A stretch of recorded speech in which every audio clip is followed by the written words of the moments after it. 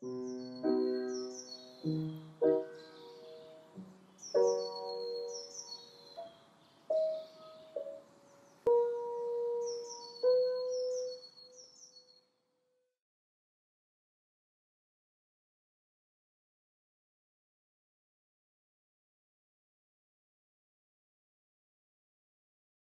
like to welcome you all very warmly, all people who are watching and all our lovely panelists that are here with us today. It's been a very interesting session so far and summit, starting off with John Bell. We are having our session today where we are asking our panelists and you are who are participating to think deeply with us on our systemic thinking on urban landscapes and nature-based solutions. And we're thinking, how are we disrupting towards harmony, or this idea of making peace with nature that John was speaking about this morning, especially over the next 30 years as we get into really implementing and bringing forward the European Green Deal. My name is Roisin Byrne, and I'm a landscape architect, nature-based landscape architect, and also co-ambassador with Barbara and Monica for urban landscapes on the Connecting Nature platform. We must say that this is recorded and will be available on the platform after the event. And we really look forward to your participating with joining in our discussion. To do that, Mike has just said there, all the chat and questions and answers could be there. If you want to jump in at the second part, we really invite by putting your comment or question up in the questions and answers section. And we would like to really bring you in as much as you like. We by inviting Barbara to speak and share her perspective. Over to you, Barbara. Hi there, thank you, Rosie. I'm Barbara Goličnik-Marušić. I'm a head of research at the Urban Planning Institute of the Republic of Slovenia, which is a national research center for urban planning and related disciplines. My background is in landscape architecture, and I've got a PhD from the University of Edinburgh, UK. But at the Institute, I currently work on the nature-based solutions as a concept, as well as a set of actual solutions in relation to urban planning and design. And I'd like to share with you some thoughts related to that this early afternoon. So just to briefly remind, nature-based solutions are solutions based on the principles of nature, either using the elements of nature and simulating its processes and principles. In urban planning and design, there is a need for understanding nature-based solutions with the parameters of planning. Respecting by that their original connectivity, of course, to biodiversity, green infrastructure, and urban open space development, design, and maintenance, but going beyond provision of, let's say, green-blue infrastructure, and addressing also urban morphology, built structure patterns, materials used, and buildings orientation, for example. This is especially crucial as for example, again, in historic city centers or any other dense urban areas, there is often not enough room to introduce green spaces to achieve the wanted effect. So what I want to say is that nature in cities does not apply only to green or blue spaces. Physical world processes are also parts of nature. For example, geological processes, matter and the energy processes, and in that sense, properties of the location, such as natural ventilation by wind blow, local materials, their use, also closeness of their resources, such as natural stone, wood, or shading because of the steepness of the location, orientation of the location, also orientation of the existing and the plant building structure on it. They all can be very well addressed also by the nature-based solutions, or at least by potentials for applying nature-based solutions. So for the purpose of urban landscape planning and design, I'd like to support an argument also for seeing nature-based solutions as a system. going beyond single interventions, such as green roof here, green wall there, rain garden somewhere else, and so on. In urban planning, we should be heading for connecting solutions of different kinds to solve specific issues or challenges. So when setting up a system of solutions, then it is of key importance also a good knowledge about the mutual effects of different nature-based solutions or the multifaceted effects of individual solutions. And these issues have not been adequately addressed so far, and really it call a broader attention. Also, they have not been specifically studied for different types of urban tissues. So this also calls an attention to areas of impacts of the nature-based solutions. For successful implementation of nature-based solutions in urban landscape, buffer zones of effects or cumulative effects the nature-based solutions might bring to places for people, environment, or even economy are crucial.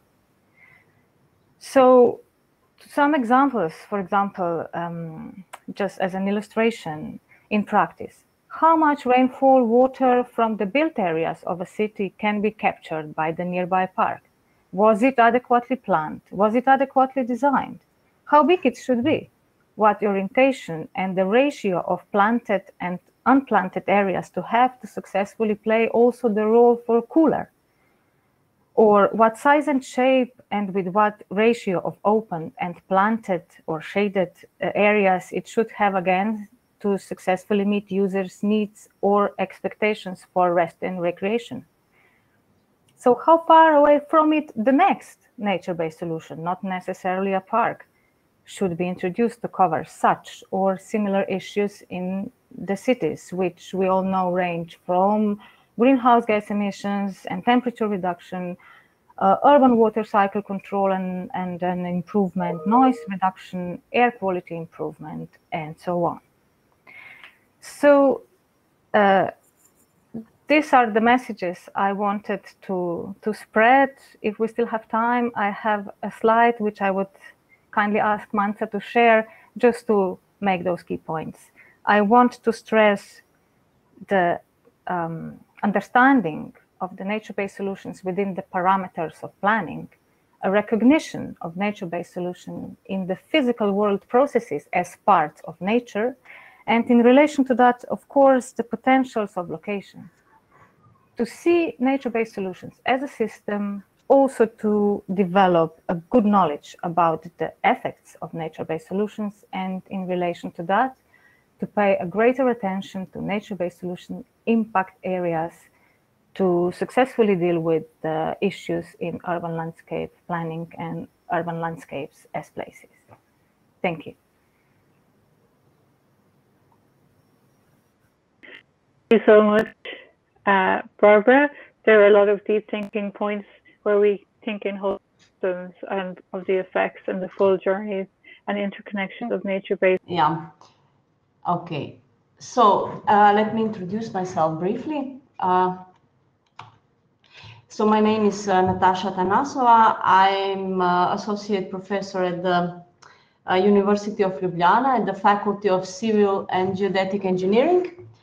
So my background is environmental engineering, focused mostly on water management. And my latest interest and what I'm dealing is mostly is sustainable use of resources. So what I'm saying, I would like to emphasize on the resources because water is also food and it's also energy.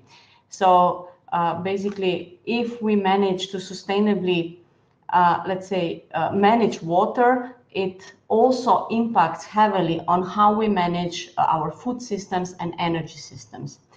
And when we talk about resources, it means that cities are basically the biggest,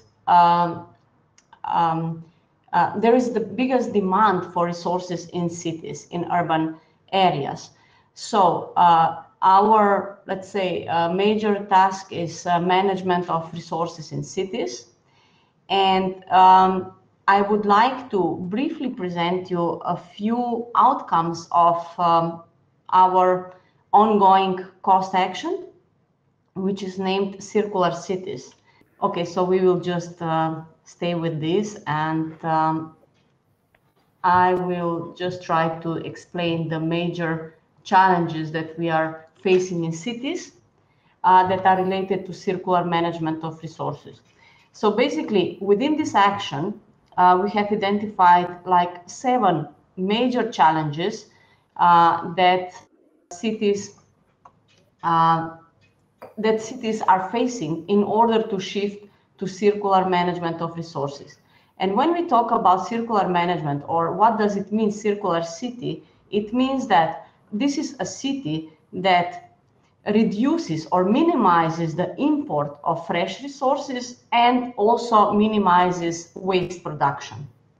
So thank you, Roisin, everybody watching, and to my colleagues on the panel. My name is Patrick McCabe. I'm a landscape architect and founder of Redscape. So that's an office that works primarily in the Netherlands and also in Ireland. And I've been actually asked to contribute to the discussion today from the perspective of the landscape architect. And just maybe to explain that our company is called Redscape, and that is about connecting different parts of the city. So it's red is the symbol of the built environment, with scape, which is the unbuilt environment, to create a kind of an approach called Redscape to actually deliver synergies between both. And we do that by also adding different values into this approach, such as nature-based solutions, co-creation, and various other ideas, such as reinventing the sense of space within that as well.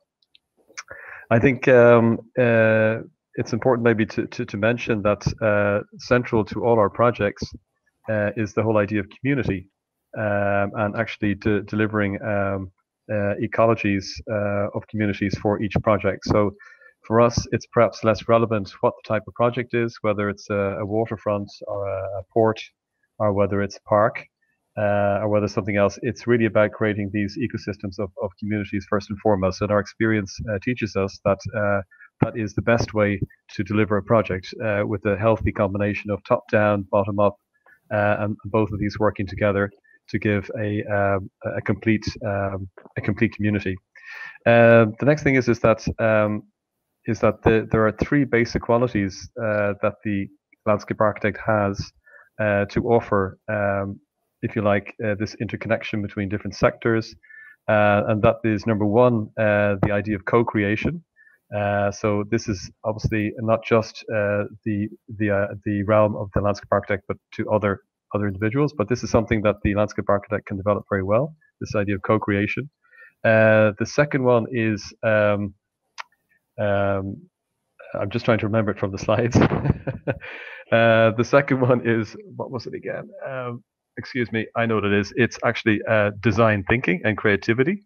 So this aspect of nonlinear thinking is extremely important. This is essentially why we get paid. We get paid to deliver creative solutions, where 1 and 1 is 3, put very simply. And so our imaginations can allow us imagine things and deliver new ideas that wouldn't have been thought of before, and with all kinds of benefits. And the third thing, which is extremely important, is the idea of the plan or the drawing. And we have worked off plans and drawings, for example, that are literally 400 years old in terms of assessing new designs. And the example I was to give was a slide of the Beemster boulder, which is a UNESCO monument. It's 8,000 hectares, designed in the 1600s. And we actually use that basic plan for reorganizing parts of the boulder, in particularly the agricultural areas and allotments and the changes in agricultural systems. So I think that's very, very important. If we put these qualities together, we can then apply them and to give directions for new kinds of tasks in the spatial environment that cross over sectors. And I had 3 examples.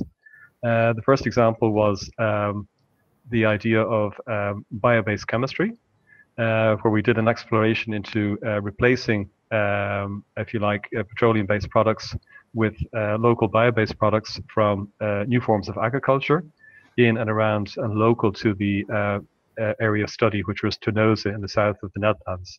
So basically the idea of replacing these petroleum products with a high value local product is certainly feasible and achievable. And again, it creates this interconnection between the chemical industry and the local stakeholders around, for example, in this case, farmers and also nature organizations. The second project, just to demonstrate the idea, was an international exchange for flood protection that we organized between the Netherlands and Ireland. And those projects were there to demonstrate that, in fact, 60% of the solutions could be achieved using nature-based solutions. At the moment, 80 to 85% of the flood protection being proposed in Ireland at the moment is actually based around the idea of walls, which are obviously a huge discontinue for biodiversity, but also visual and amenity connection to rivers in the various different towns and cities in the country. So that's another very good example of how landscape architects can play that role. And the final project that I wanted to show was the idea of the green port, where we actually started studying ports and how they could be better integrated into the city. And as a case study, we took Dublin Port, and we then pitched the story to Dublin Port, and they very kindly invited us to work out a component of that, which was called, if you like, the Greenway, which is a 4-kilometer connection around the coast on the north side of the port. And the idea of that is that will be built, and it forms part of a wider vision that we have for the port to create the city's 3rd largest park, which is actually circumnavigating the port itself and connecting the city into the port. So yeah, I think that's my presentation. It's about these 3 basic qualities, and if landscape architects at least get the opportunity to apply these skills that they have, then they can really begin to, if you like, set the agenda for all kinds of new themes and demonstrate spatially how these various objectives could be achieved. And I'm just looking at various examples, but of course we could also talk about energy transition, any number of other kinds of projects and current developments within the city and within the landscapes. Thank you, Roisin. Back to yourself. Thank you very much. It's a really highly and big systems thinking approach, which can be applied locally and regionally and nationally throughout Europe. Jumping, I would like to invite Damjan to present, and then we'll bring Natasha on afterwards just to close up the presentation. Jillian, are you ready to go, Damjan? Okay, Great. Hello everybody. Hello. I'm Damian Marušić from Deepstore, the furniture design studio. My background is in architecture and civil engineering. I'm holding PhD precisely in structural dynamics and earthquake engineering. But now, last few years, but also quite some time ago, I started with furniture design. Now I will not share with you anything but my thoughts. I have no presentation, except Mansa might share with you a short introduction video that was recorded for the use of this project. This is Damian, the head of development from Deepstore, innovation-oriented SME from Koper, Slovenia, a country about 60% covered by forests. We develop wooden furniture without artificial materials using domestic wood species, 100% natural processing with no chemical additives, biodegradable and recyclable. Our furniture won several international design awards and have been recognized as excellent eco-product. Thank you, Mansa. Okay, that was obviously me on this video, but more importantly, there were some pieces of our sitting furniture, which was dominantly for the time for home use, but we are turning our focus now to furniture for public use and urban spaces. Our designs tend to connect with the nature at least in 2 points. We tend to use exclusively natural or nature-based materials, and we are trying to design our products in the way that they can be produced and used with minimum harm to the environment. Our predominant material is wood. In the way, all materials are nature-based, but in this context, I understand the nature-based materials as the natural materials which may be physically modified, for example, thermally treated or even treated with some chemicals, natural or nature-based if possible, in order to obtain desired properties.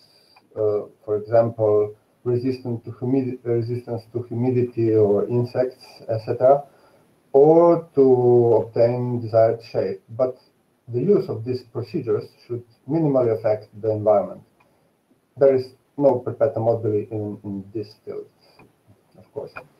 So minimum harm to environment starts with minimum use of material, minimum transport, minimum use of energy, minimum waste at production, maximum duration of use, minimum waste during use and after the end of life cycle of the product, and possibility of recycling and reuse. Technologies for production of furniture, as for any other product, include tools, machines, and consumables that are not necessarily nature-based or ecologically produced. We usually cannot avoid all that. However, in product design, one could consider also this aspect. Nothing is really 100%, but we can try to get as close as possible. This idealistic picture usually crashes at economics. When a small producer wants to buy some material, wood for example, the price is much higher than for the big corporation. If you want even guarantees that net material is from sustainable source, it's even worse. Domestic sources are often redeemed in advance by big international players, so only imported wood might be available or its price is affordable. However, its CO2 footprint is much higher.